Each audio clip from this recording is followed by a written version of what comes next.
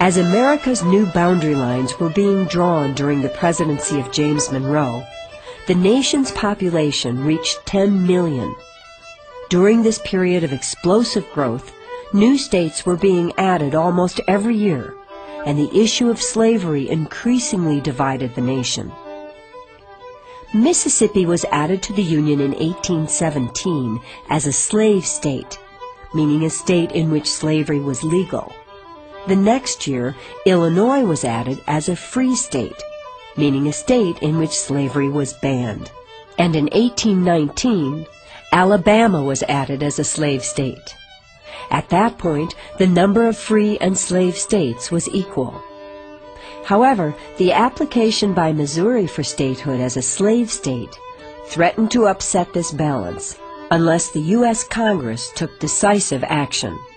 The leaders of the northern free states claimed Congress had the right to prohibit slavery in Missouri as well as any other new states created west of the Mississippi River.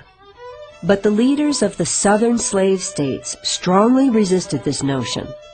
They feared that if the balance of power was shifted in favor of the free states, slavery might be made illegal and undermine the South's slave-based economy.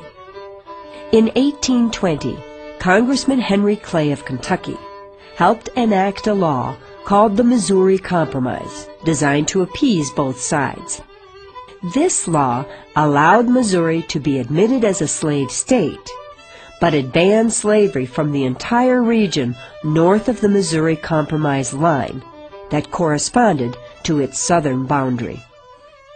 It is interesting to note that while the Missouri Compromise was being worked out, voters in the state of Massachusetts decided to create a new free state from northern lands that had been a part of Massachusetts since early colonial times, so that when the state of Maine entered the Union in 1820, it balanced the influence of the new slave state of Missouri when it became a state the next